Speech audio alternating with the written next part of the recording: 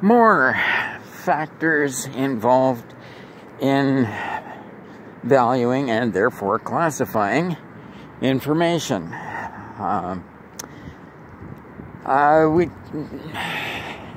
have, alluded to at any rate, the exclusive possession, and I mean, there's the possession of the information, and whether you possess it when somebody else doesn't, whether it is confidential to an attacker or a competitor. And so the exclusive nature of possession does have to do with it, and this will turn on things like intellectual property, which we will discuss in terms of things like trade secret, so that is that kind of an interesting characteristic. Trade secrets are important for exclusive possession when you are the only one who knows a particular process that may be more cost effective or more productive, that gives you a business advantage. But trade secrets in commercial law are kind of interesting, because they tend to say that, yes, you can count it as your trade secret as long as you do, in fact, keep it a secret. And so, in a sense, if anybody else finds it out, then it's no longer a trade secret and you're no longer protected, and I'm not quite sure what kind of protection it offers you, as long as you were supposed to keep it secret in the first place. So, that's... anyway, we'll discuss that more, as I say, in intellectual property, when we get into law and that sort of thing. Now,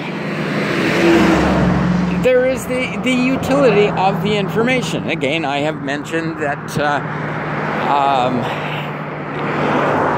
a trade secret, a process that only you know, may have a utility value because it means you are more cost effective, more productive, you have margin of profitability advantage in business. So yeah, there's obvious benefits to that for certain types of information. And again, you have to determine, is this body of information, piece of information, whatever it may be, subject to that kind of qualification? Is it, should it be classified differently than some of your other confidential information?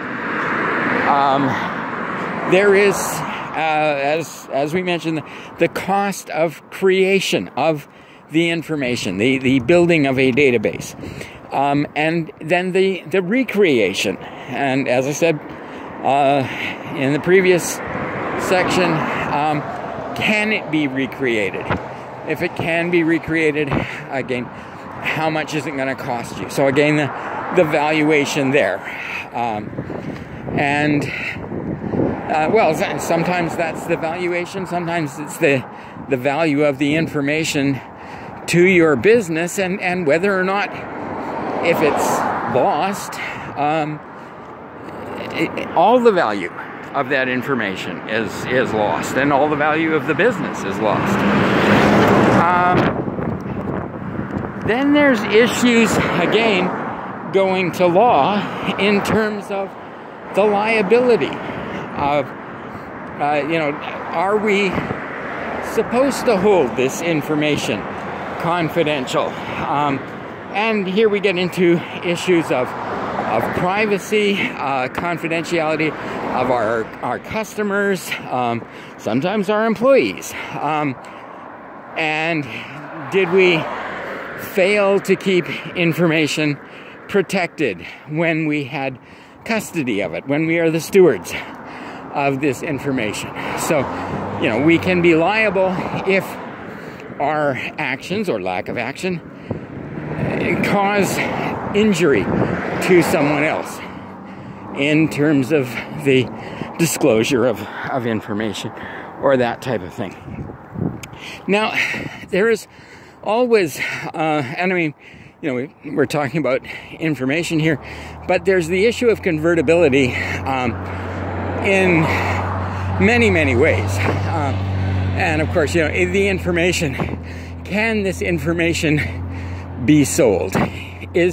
Does this information have a value to a number of people where someone taking this information, well, or really any other asset, can they turn it into cold hard cash?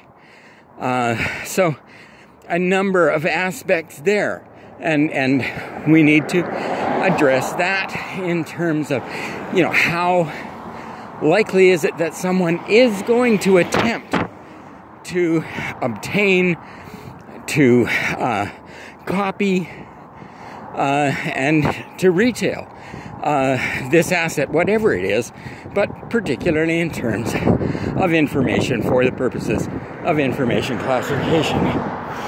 So,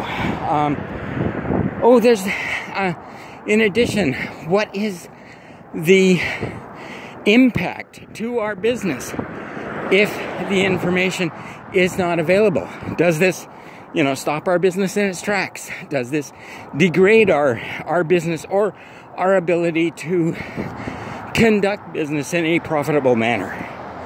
So all of these are factors in terms of the classification of information. How valuable is it? How should it be protected? And in what ways?